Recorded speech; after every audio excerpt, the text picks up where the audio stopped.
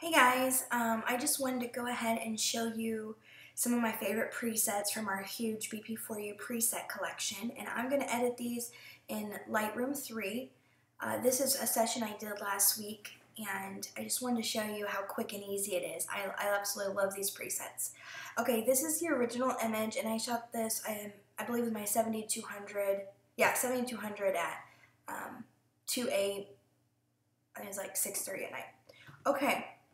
So I've already imported the presets, so I'm going to look at the Vibrant collection over here, and I'm going to go to Smile 2. Now, her shirt's a little bit blown out, and it's a little too warm for me, so I'm going to go to the Recovery tool, and I'm going to bring down the temperature a little bit. Now, as you can see, that's a crazy difference. One click, and I just fixed a few things. If I didn't have it blown out, I wouldn't even have to fix anything like that. So that looks awesome.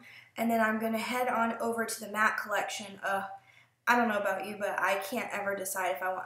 My style is strong and bold and bright colors, but I just love matte. I can't even help myself. Okay, so I'm going to go over here to the matte, and I'm only showing you some presets out of Vibrant and matte on this picture. So we're going to go to Honey Bun 2. Now look at that. Love that edit as well. The only thing I would do differently in that edit is pull the greens and the blues, but that one's good. I also love putting, what is it, Love Bug 2. That's a really pretty. That's pretty.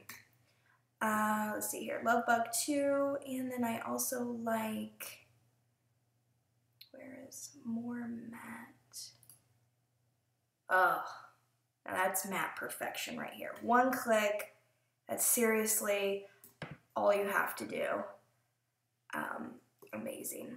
Let's look at this. Oh yeah, I like that one. That one I would just bring down the brightness. But let's go back to more matte, because that's my love here. Okay, so, and then you see I have another image right here.